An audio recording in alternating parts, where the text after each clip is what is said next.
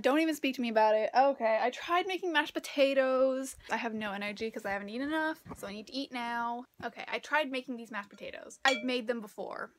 The difference then was that I used soya milk and sunflower oil.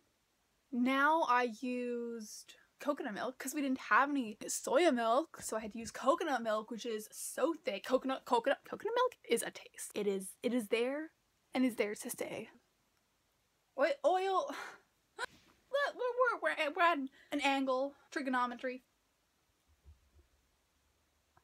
I used sunflower oil in the past, and now I used olive oil.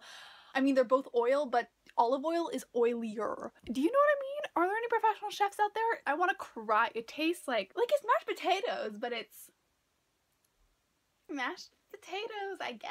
It's so olive oily. Basically, I have all these leftover packets of ketchup. I'm hoping to douse it in ketchup. I mean, that's what ketchup's for, isn't it? It's for disguising taste, so like it'll go down the child's mouth. Little Timmy doesn't want his broccoli, but he wants his tomatoes. Processed sugar tomatoes. I'm gonna put on, we're gonna see. It might just make it taste so much worse. Well, imagine wasting all that ketchup. Ketchup is amazing. I love it, by the way. Thing off properly. Oh, it just got in my eye.